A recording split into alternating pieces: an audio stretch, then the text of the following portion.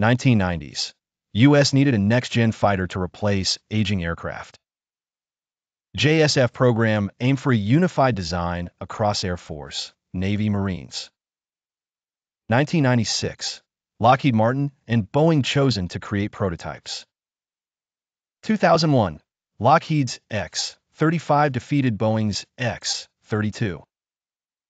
F-35 program officially launched under Lockheed Martin. Named F-35 Lightning II, honoring historical fighter aircraft. Aimed to be multi-role with specialized variants.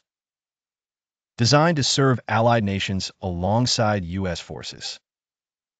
Emphasis on versatility and cutting-edge technology.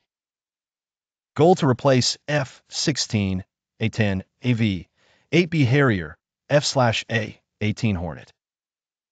Focus on stealth, speed, and advanced avionics. International collaboration and sales plan from the outset. Advanced features to support varied mission profiles. The promise of a single platform simplifying logistics. The F-35 aimed to revolutionize military aviation.